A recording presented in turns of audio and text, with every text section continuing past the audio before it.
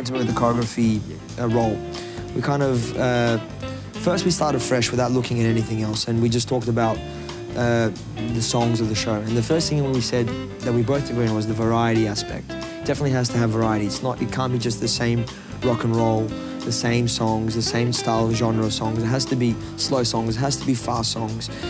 We have to have medium paced songs, and it's got to break it up all the time. It can't just be the same. People get bored watching the same thing for too long.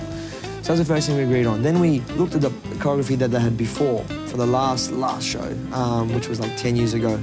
And, you know, times have changed compared to what people expect today. So we said, you know, we really need to modernize it. You know, we can't just use rock and roll dancing. It's far beyond the stars, it's near beyond the moon. I know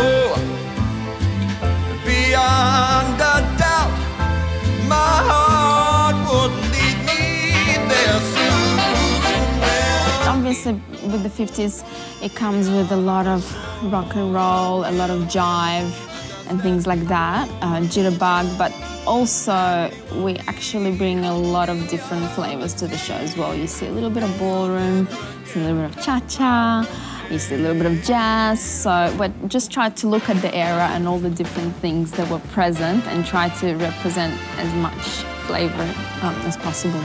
Chantilly lace and a pretty face and a ponytail, hanging down with a wiggle and a walk, a giggle and a talk, makes the world go round.